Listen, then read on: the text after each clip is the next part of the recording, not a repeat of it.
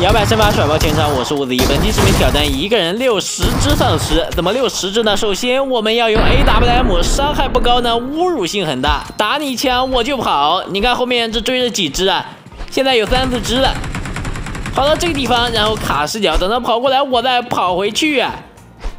强化战士是不是没想到呢？逆向思维，这边被堵住了，这边好像也被堵住了。小走位，滑铲撞前面柱子，继续滑铲。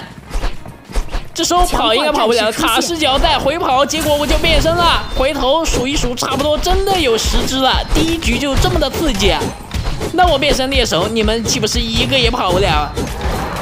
跑酷的时候呢，1秀10变成猎手，再1砍10。这一局请叫我突变之神！别跑呀，肥仔！又多了一只刀下的冤魂。队友那边貌似是缺人手，赶紧过来帮帮他。这一局没有大喜事啊，队友居然健在。吴子毅很不高兴，这些小丧尸居然还敢跑过来找茬。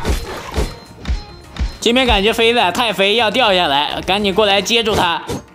就知道你要跳下来，刚跳下来就被 KO 了吧？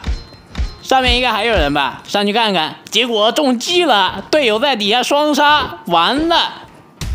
Ziyi 难过的流下了一滴眼泪，并且来到第2轮。第2轮我还是最后活着的呀，这一轮我还能变猎手，狂砍1v10啊，美滋滋！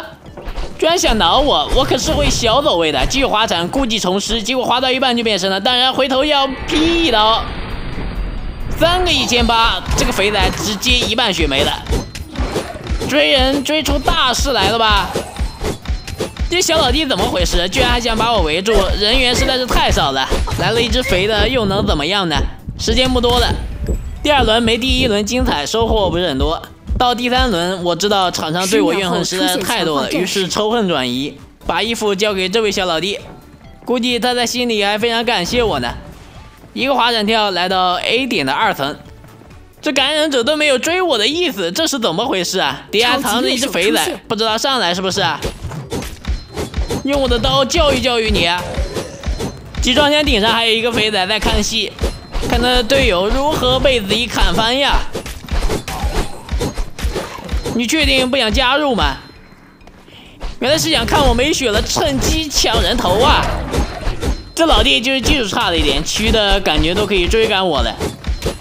这小丧尸逃跑也是一流啊，就差一双翅膀了。再插上翅膀，这些人都能飞起来，我真的追不上啊！喜欢突变团竞，记得随手点赞关注Ziyi，下期视频更精彩。这老弟还送上门来。